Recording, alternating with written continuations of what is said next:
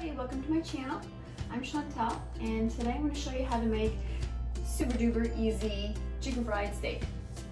Okay, now obviously our main ingredient is steak, so cube steak, and I have 6 pieces, and believe it or not, in here with some flour, and instead of me dirtying an extra plate with flour so I can coat both sides, I just put the flour in a bag, zip it up, and shake them, and now they're all evenly coated with the flour.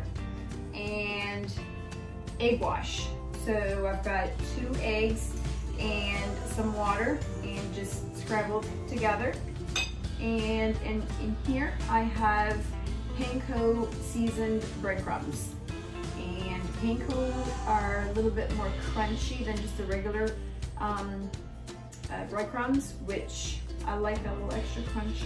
It's good. You don't have to, you can just use your regular if you wanted to. And I'm in the egg, I'm just gonna grind up some salt, put a little bit of garlic powder, and in here I'm also going to put in just a 1/4 of a teaspoon of cayenne pepper. Okay, now you can omit this if you wanted to, but I'm just gonna add it, just give it a little bit of spice, but it's not gonna be too spicy. Again, you can omit it if you want to, okay? So let's just go ahead. Now, our hands, of course, are our best tools. I've already washed my hands, so I'm just gonna take them out one at a time, shake the excess flour off. And as you can see, I have like an assembly line going on here. Move this out of the way. And as you can see that it's completely coated in the flour. Now I'm just gonna evenly coat this in the egg wash and without making a mess. And then put it in the breadcrumbs, okay? And we're gonna flip this over, make sure it's all even. Now this is just a little time consuming, yes, but your family will love this.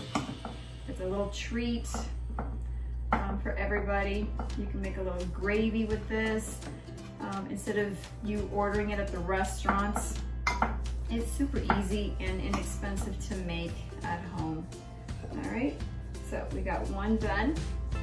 And of course, it's quicker when you use your hands. So, not once it's wet though. So, one down, 5 more to go. Okay. Again, evenly coat all everywhere.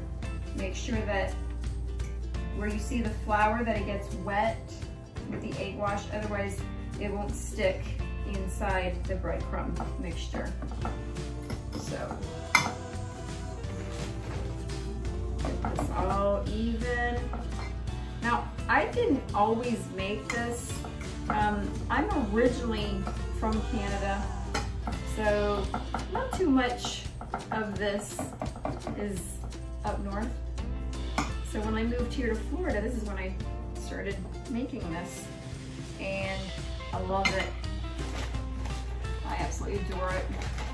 So, all right, time consuming, so I'm just gonna go ahead and fast forward you guys so you guys can just watch and not get bored.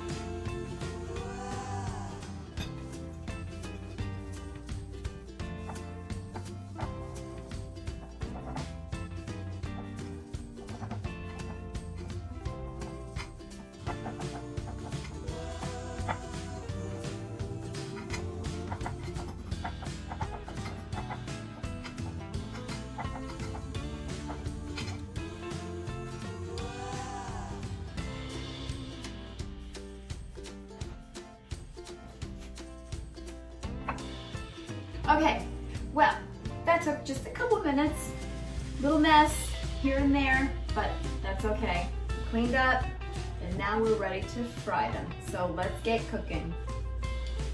All right, so I have this on high just to get the oil warmed up. Here I have some olive oil, and I want to have it just enough to cover, just barely coming up the sides. And when it gets hot enough, I'm going to turn the heat down to a medium high, and I'll only be putting in 2 at a time in here, and obviously I don't have enough room, so when I'm done I'm going to put them in here, and the excess grease is just going to drip in here. Sprinkle a little salt each time I take one out, and give it that really nice good seasoning, and we're good to go.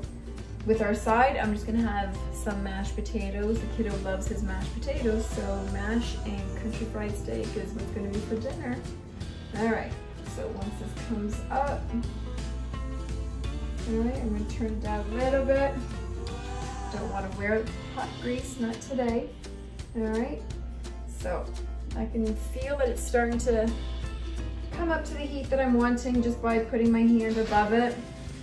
Okay, and or we can just get some of the breadcrumbs, put that in there, and if it starts to sizzle, then it's ready to go. Not yet, they're not sizzling quite yet. Almost. Almost. We're getting there. These are full of flavor. You don't need to add anything if you didn't want to, because the breadcrumbs, the seasoned breadcrumbs, there's plenty of seasoning in there. There's already some salt, parsley, all those delicious, flavorful.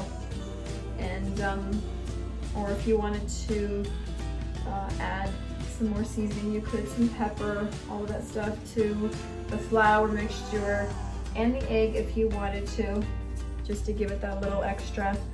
All right, so I can definitely feel the heat. Okay, sizzling one, and gently put this one in here.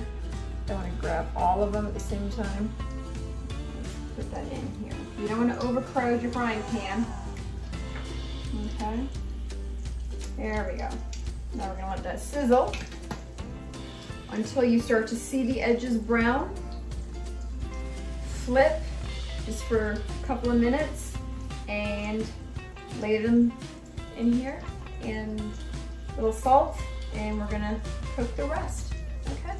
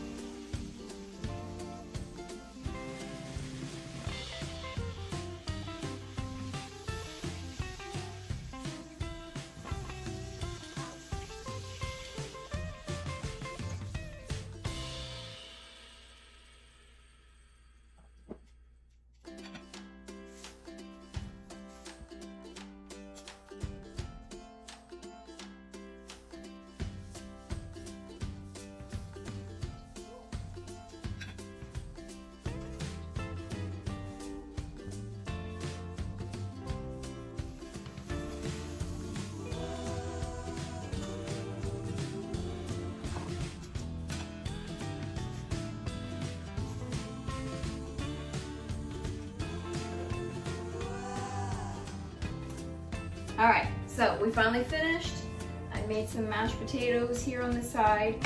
So let's go ahead and give this a little try. Let me take one and take a little scoop of mashed potatoes. That way the kiddo doesn't see that I'm stealing his mashed potatoes.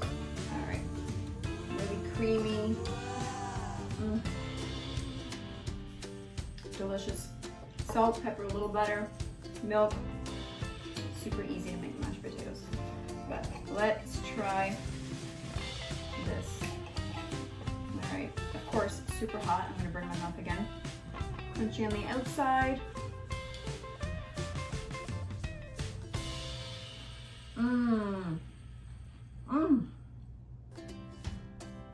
Hot. So much flavor. I love adding that fresh salt as soon as it comes out. It just brings everything out, heightens up all the flavor. Believe it or not, that little bit of cayenne pepper, it kicks in after, but it's not too much at all. So you can omit the cayenne pepper if you want to, or add it, or add less, totally up to you. It's delicious, that nice little heat warms you up. Mashed potatoes, very filling and easy on the budget. So I hope you try this easy recipe. Don't forget to subscribe and hit that notification bell so you know when my next video comes out. Thank you.